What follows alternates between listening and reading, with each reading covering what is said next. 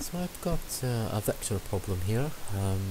It's quite a common problem, or a variation of a common problem, although in this case we're not given any acceleration. We don't have to account for any acceleration, which is a little bit odd, and in a future video I might work on another problem that does involve acceleration, if for nothing else, for the sake of revision. Yeah, so to invoke a cliche, this is a very textbook problem. We're told that at noon a ferry F is 400 meters due north of an observation point O moving with constant velocity. So this is our velocity vector, 7I plus 7J meters per second, and we're told that there's a speedboat S 500 meters due east of our observation point O moving with constant velocity. And I'll just highlight that in red. This is our velocity vector in, of course, meters per second. Now, for part A, they asked us to write down the position vectors F and S at time t seconds after noon, which is a little bit arbitrary, or at least a bit vague, just t seconds, but that's okay. And so the first thing we could do, it's not always necessary, but we can just make a very quick sketch. We've got, we can just highlight this as, I don't know, point O. It's not entirely accurate here, but just for the sake of some form of visualization. And we know that this is 400 meters due north, well, we can just write 400J. And up here somewhere, we don't know the position, obviously. We've got our ferry F, right, and moving at this velocity. And likewise, we can, again, we don't know position here, really. Just 500 meters due east is the speedboat relative to the observation point. So we can just write 500I, denote that as S, and so we have some sense of sort of what's going on here. And of course S is moving with a constant velocity. And so, I mean, we could even draw the velocity vectors if we wanted. We could sketch them if that helps. I don't know. You could draw, 7I. Well, that's 7. 7J. So 7. It's going to look something like that, right? And again, likewise, got a velocity vector here for S. You can mark in red. Well, it's negative 3I. Whoops. So I'll just write it this way. And just write 3, and it's 15J. And so it would be something like this, 15J. Right, so for part A, and we'll return to this kind of a very rough visualization in a moment, but for part A, they want us to write down the position vectors of F and S at t seconds after noon. So the easiest way to do that is just to look at F and S separately, and so we can write here 4F. That's how I like to think about it, at least. And for this, we just need to t seconds noon. We need to find the position vector. Well, the key piece of information here is to write down the position vector. So we want to find for R, and this formula is commonly known, of course. R equals R sub O plus V times T. It's a play on a kinematics equation, and so we need to solve for R, and we don't have any value for T, mind you. It's at time t seconds, so what we can do is just plug in our values. With our initial position, or initial, you could think of that R sub O as our initial position, is 400 meters due north for F. So we can just write 400, and it's due north, so we can just write 400J. And then we sub in our value for V, which is our velocity, 7I plus 7J, and and that's going to be multiplied by T. And so we can then just use the distributive property here and multiply our velocity by T. And so what we end up with is 400J plus 7TI plus 7TJ. And now we can just rewrite this whole thing here in terms of its components, just separate the components. We've got 7TI, so let's just write 7TI plus 400J, so 400 plus 7t. We just pull the j out of the brackets, and that is our position vector for f at t seconds. So it's quite simple. So we're just going to do the exact same thing for s. And so we know that r equals r sub o plus v times t, and we're solving for r, which is our position vector, and we know our initial position in this case is 500i for the speedboat s, so we can just write 500i, and plus v, our velocity, well, it's negative 3i plus 15j, so we write negative 3i plus 15j, and that's going to be multiplied by t. And again, we're just going to use the distributive property here, and we'll end up with 500i plus minus 3ti plus 15tj, and we can just rewrite this as we did before.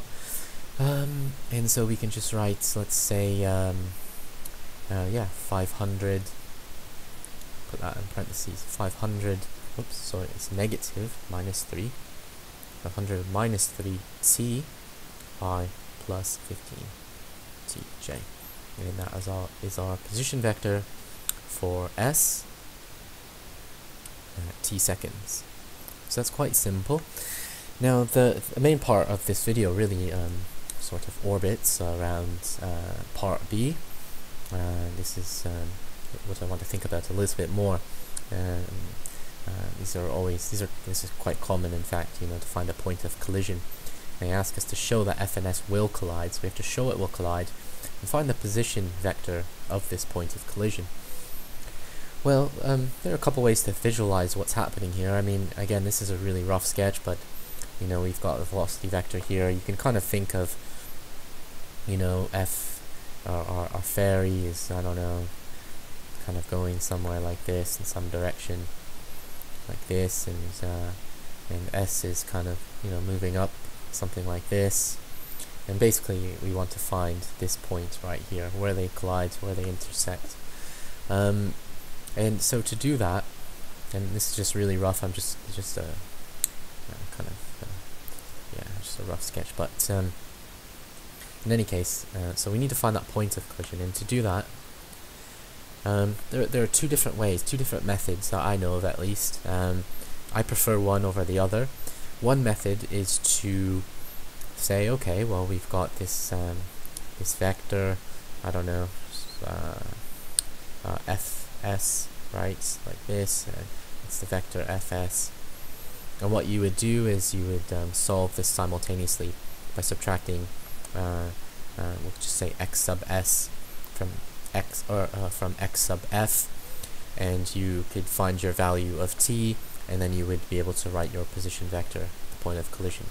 I don't really, I mean, it was fine. I prefer to do it another way. I prefer to just equate the two. And so let's just say, let's just call this x sub f, and let's just call this x sub s.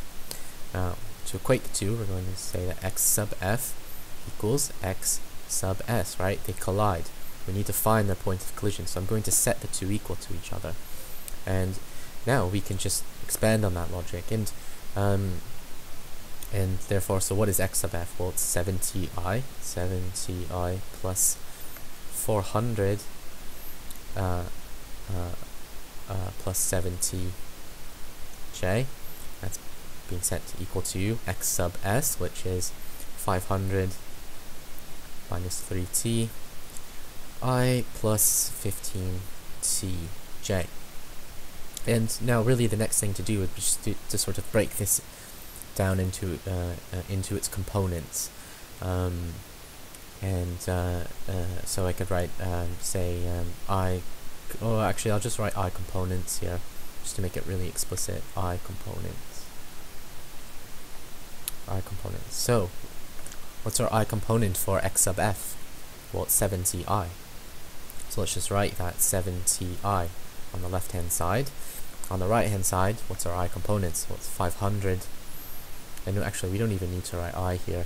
we're solving for t, like we can just take that right out. It's just 7t, that's our I component, right? 7ti equal to 500, well, our I component for x sub s is 500 minus 3. 500 minus 3t. And now, well, the reason I like this method, I prefer it, is just because it we just solve it, we just find our answer by using some algebra, and I tend to resort as a default to algebra, to algebraic solution. So we're just going to add 3 to both sides, gives us 10t, and that equals 500, and so therefore what we end up with is just that t equals 50. So that's our time at the point of collision. Now, which is really important here. Now, to ensure that this is the correct value of t, let's solve for our j components. So let's just write j components. You could write like j comp, sub comp, or something, whatever you want to denote that as, but I'll just make it explicit. J components. So what's our j components for x sub f? It's 400 plus 7t. 400 plus 7t. That's of course being set equal to the j components for x sub s, which is 15t. Right, and so let's just subtract 7t from both sides. We get 8t, and that's going to be equal to 400. And then when we divide 8 across on both sides, we get t equals 50. So that's indeed correct. We've just shown that the f and s will collide, and they're going to collide. T equals 50. And so find the position vector of the point of collision. Well, to write the position vector, all we really need to do here is we can write, for example, that f and s will collide, and we're just going to substitute this value for t into oops, that's not really what I want. Substitute this value of t into one of these, into either x sub f or x sub s. It doesn't matter. I'll just substitute it into x sub f. So we've got 7t I, well, that's going to be 7 times 50 I plus 400 plus, well, 7t, so just 7 times 50 j. And what's that equal? Well, 7 times 50, 7 times 50 is that 0, 35, 350. I should have done that much quicker. 350. I was a bit tired today, so this is 750, that's 350. And 350 plus 400 is 750. So what we end up with here is 750i plus, or 350i plus 750j. That is our position vector at the point of collision. We are done for this. We've given everything that they've asked us for. In terms of the other method or approach at this point, I'll save that for. I'll just do a short video to immediately follow this one, just to cover that in a few minutes, and then to just think more about the comparison of the two different methods. But the final answer anyway, the position vector here is we've shown that f and s will collide. The position vector is 350i plus 750j.